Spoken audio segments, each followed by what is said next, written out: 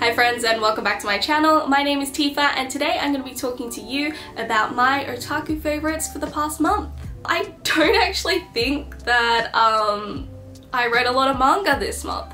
Usually I do read a lot of manga, but life has been crazy. I sound a little sick because of that as well, so I really do apologize. And yeah, I think I've just been watching a lot more anime for once, even though I don't think I really watched that much anime this month. But there are a lot of animes to look forward to next year, so I can't wait to make a video about that and talk to you guys about all those animes because I am super hyped. But yeah, I don't think I really have any new mangas to recommend. I've just been, you know, continuing a lot of manga that I already started. So I guess we're just gonna jump into anime. So let me start with some animes that I did start and I was really wanting to like but just didn't end up watching all of it or being that invested in it. So I'm gonna start off with Blue Period, which is a new Netflix anime. Now the concept of this really interested me. It was a lot about art and painting, and I know a lot of other people might find this quite boring, but I thought the concept of it was pretty cool as someone who did a lot of art growing up and studied art and all that kind of stuff, and I really do adore painting, so I thought that that would be like something interesting to see in anime, but I really couldn't get past the first few episodes. There were some points where it was really lovely and I really adored the way that they animated some of these paintings and the way they talked about art being enjoyable, and that was really great, but I found it really slow, so sadly I couldn't continue it. I know that this isn't really a favorite even though I'm talking about anime favorites, but I guess this is more like something that I really wanted to mention and talk about because it was something I really wanted to enjoy and there were aspects I really did love, but I don't know. It's like it holds a special place, but it's not quite my favorite anime that I've watched this month.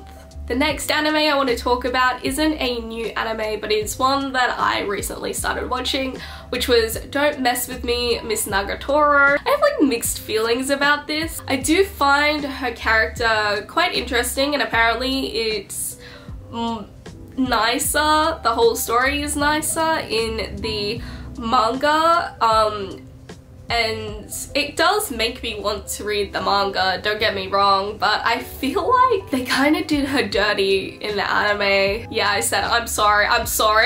Nagatoro is really interesting and I do like the way she's animated. I love her voice actor and the way that she plays her, but some of the things she does and says are just so mean. Like, not even just a tsundere kind of cute but mean type of way. They're just plain mean and plain bullying, and I know that's kind of the point, but sometimes you're like, is that a little too far? Especially in the beginning, and I just couldn't get on board with the anime story, even though I love Nagatoro herself. Is that bad? I don't know if that's just, yeah.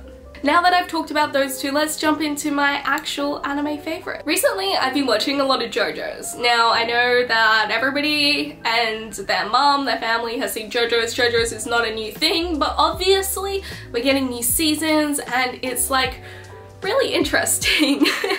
And I needed something to watch in my spare time as well, so I thought JoJo's would be something really cool, and there's so many references to JoJo's in so many other like animes and mangas, so you know, you kind of have to watch it, and I never really got fully into it.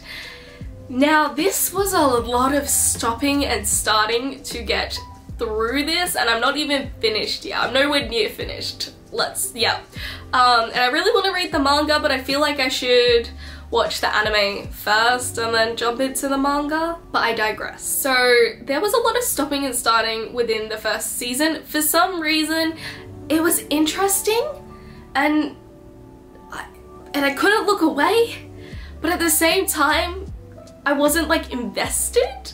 And I know a lot of other people feel kind of similarly because they say once you get through the first and second season, season 3 is great, you know?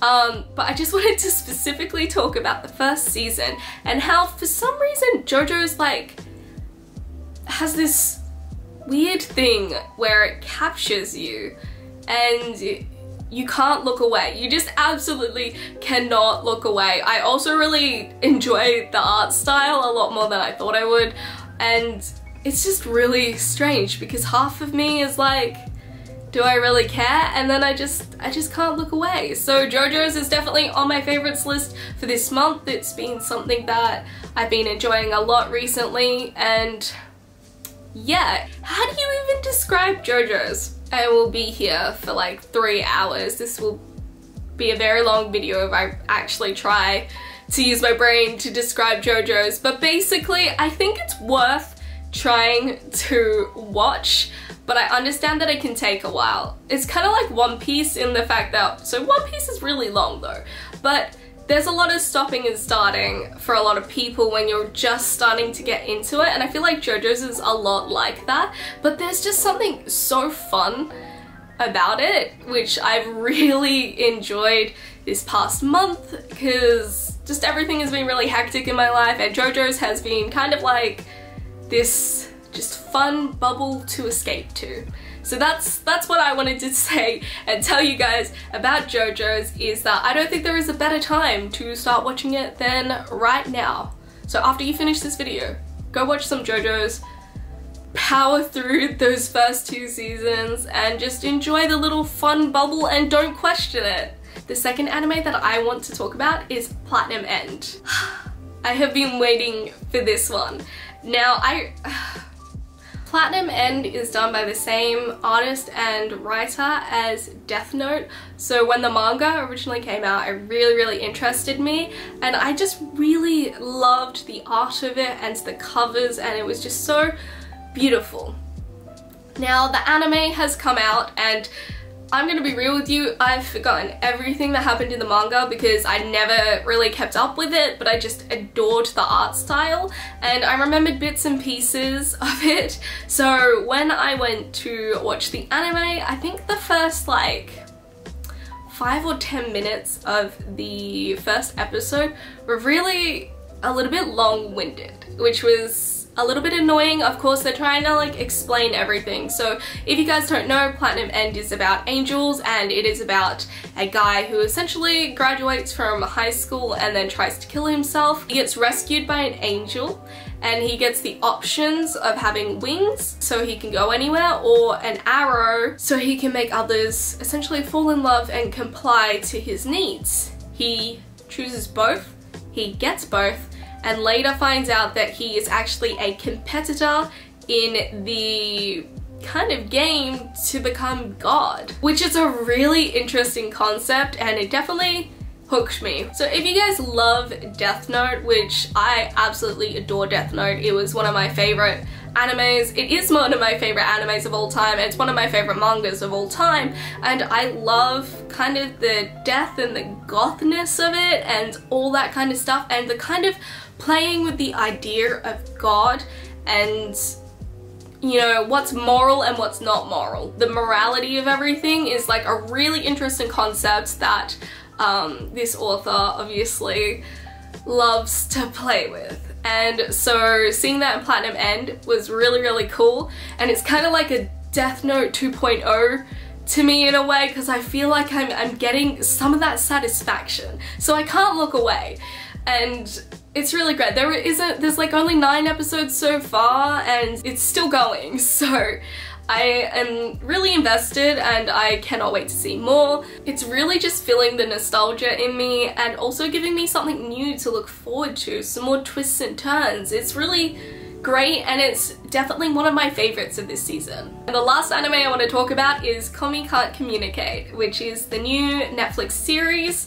and of course we have all been waiting for this one, and I absolutely adore Komi Can't Communicate, and I think the anime does a really great job of it. I love the kind of play around with kind of like a superhero comic book manga theme, whilst, you know, it's a very simple plot line of Komi has anxiety. She has these issues where she can't speak to other people, and she's a beautiful girl. Everyone like loves her, but she can't actually make these connections with people because she can't speak to them, and her goal is to make 100 friends. That is her goal, and she makes one friend, and that friend is trying to help her along the way, and it's just such a sweet anime series, and I just really love it. It's really, really well done, and you are very interested and invested from the beginning, even though she doesn't speak. And I think that they really showcase that really well, because it could have also gone really wrong if they didn't try and make it interesting despite the fact that she doesn't really say any words. So those are my otaku favorites for this month, or I guess my anime favorites. And I want to know what you guys think of all these new animes that have come out this season / this month. So let me know down below what you guys think. Are you guys enjoying Komi Can't Communicate or Platinum of the End? Just let me know, because I'd love to chat about them. If you guys want to see more otaku favorites, don't forget to give this video a thumbs up. And if you guys are interested in otaku related content, then don't forget to subscribe. I'll see you guys in the next one. Bye.